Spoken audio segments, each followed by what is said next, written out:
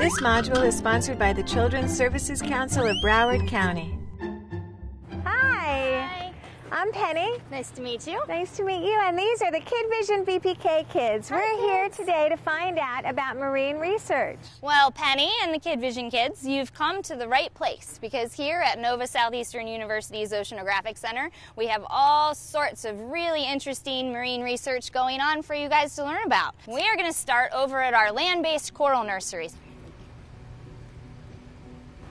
Carrie, can you tell us what's inside this tank? Sure, Penny. This is a variety of corals that you would see in the natural environment here in South Florida, right on our coral reefs. We have several different species of coral for you guys to look at today.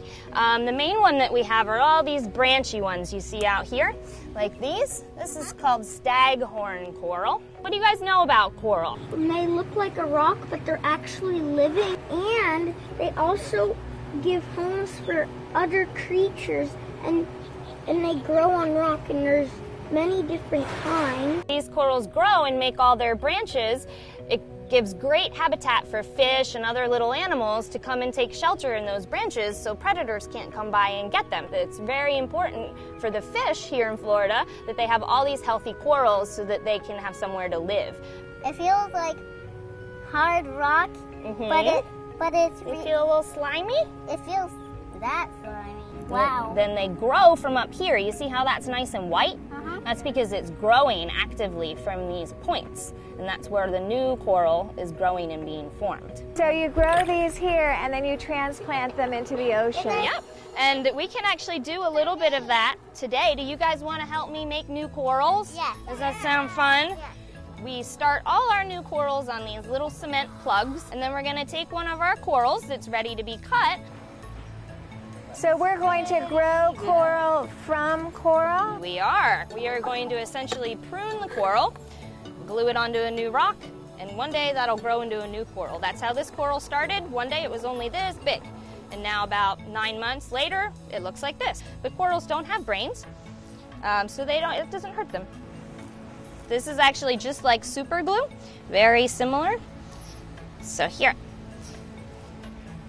you want to start, Matilda? Yeah. And just put it in there, and now hold on to it, hold on to it. Hold on tight. Yeah, and just wiggle it around a little bit.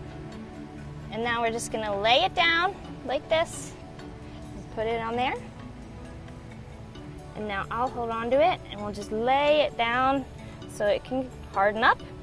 And then in just a few minutes, it'll be stuck to the rock, and we can put it back in our coral nursery to grow into a new coral. Remember, we were at the coral nursery outside, and now we brought one of those pieces of coral from the nursery upstairs so we can get a closer look at it under one of our microscopes. This microscope's great because it has this camera on the top, so it's actually sending the image right to the screen. So what we're looking at on the screen is actually the coral that's here in the dish under the microscope. Now you see this right here is a live coral up close through the microscope.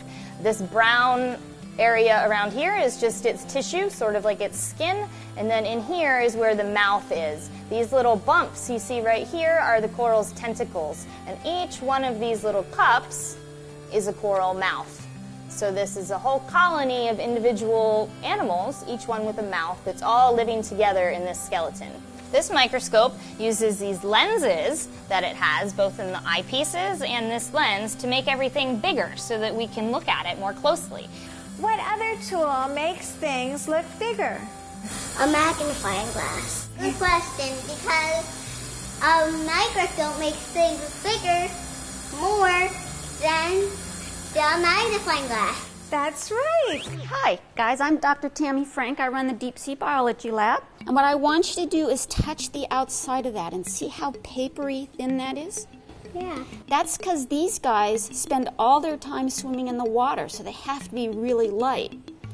This guy spends all his time on the bottom. Now feel how hard and heavy that is.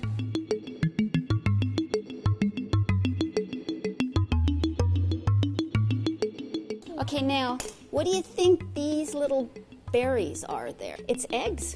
That's how these guys carry their eggs. Wow, look. So when the eggs are ready to hatch, then they just go out into the water. Now you see the color of this guy and you see the color of this guy. When we first sort the animals, we first look at the colors. This is Charlie. And this is Eric.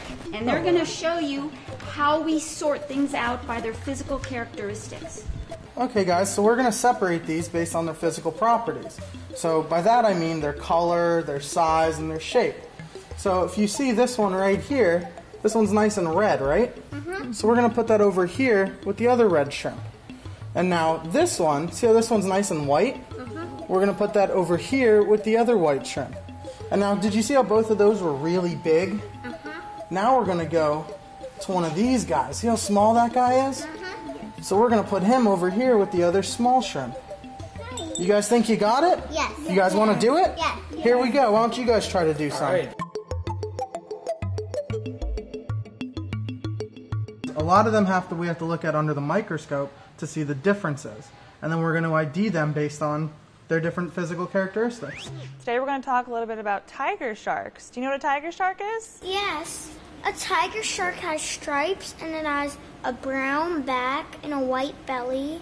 They have filters that are holes that they use to breathe out. Those are actually called gill slits, and that's what allows sharks to breathe underwater. As they swim, the water filters through their gills and they absorb the oxygen. And now I'm going to show you where tiger sharks move. His name is Harry. Harry, actually during the warmer months, he moves offshore into the colder water, and we see him acting as an open ocean shark. And then when it gets colder, he actually heads down into the Caribbean islands, travels by the Bahamas here. You can see us here on Florida, and then comes back down to Puerto Rico and the Virgin Islands and spends a bit of time there. Sharks are the apex or top predators of the ocean, so they eat a lot of different things and they have to be able to have strong teeth to do it. So this is a shark jaw, and you'll notice there's multiple rows of teeth. Yeah, they're very sharp. Yeah, you can touch them. Feel how sharp those teeth are. The teeth of a tiger shark are almost like a saw. They have these serrated edges, and they allow them to break through turtle shells. Could you imagine? And they may even lose a tooth. And what happens is, because they have these multiple rows of teeth, they can fill that tooth back in and have it be replaced. They don't even have to go to the dentist. Their jaw is not attached to their skull. And remember, sharks don't have any bones. They're all made of cartilage. So there are lots of different types of sharks. This is a stuffed animal of a blue shark. Now let's look at the fins. So this is the dorsal fin right here, and I actually have a real dorsal fin where it would go on the shark is on its back. And this would be a pectoral fin, or like an arm fin, and that would go right here on the shark. They use this big long caudal or tail fin to move side to side.